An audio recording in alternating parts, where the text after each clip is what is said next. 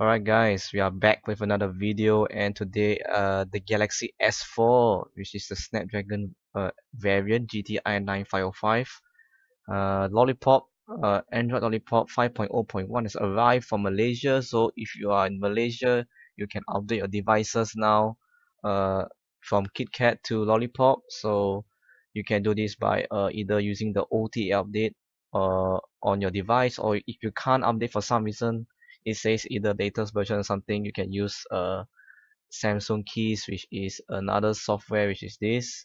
You can download it from their website if you want to flash it manually. So yeah, about the Exynos variant, I have no idea when it's coming for the S4. Exynos is the one with GTI 9500, which is the 3G model, and yeah, it should be coming soon, but I have no idea when it's coming. So you have to hold on for a moment there. And yeah, so if you're asking me why I'm not doing it live, the update, because I do not have a Galaxy S4, neither of the versions I have.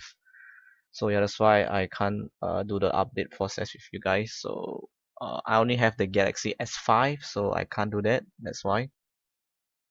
So if you have already updated your device to Lollipop before this video is even uploaded, leave your comment down below on your experience of it. I mean, is it smooth or is it better than KitKat?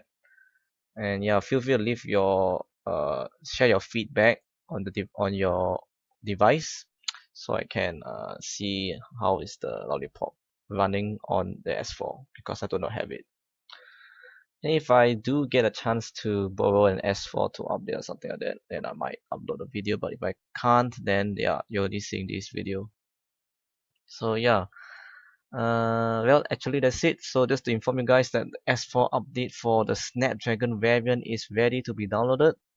So if you have any issues updating, feel free to leave a comment if you need any assistance. And yeah, so basically that's it. So thanks for watching, and I'll see you guys in the next video.